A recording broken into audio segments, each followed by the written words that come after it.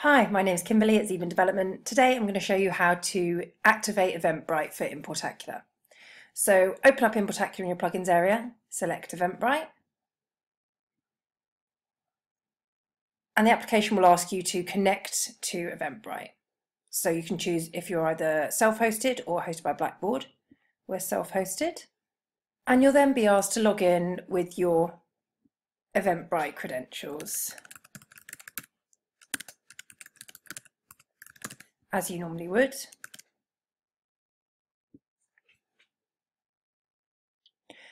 And then you just need to select to allow Rasier's Edge Importacular by Even Development to access your Eventbrite account. And that's it, you're done. This will show that you're connected to Eventbrite and you can click to reconnect if you want to. But you're now ready to go. You can select your Eventbrite event and get started importing your data. I hope that helps. Thanks for listening.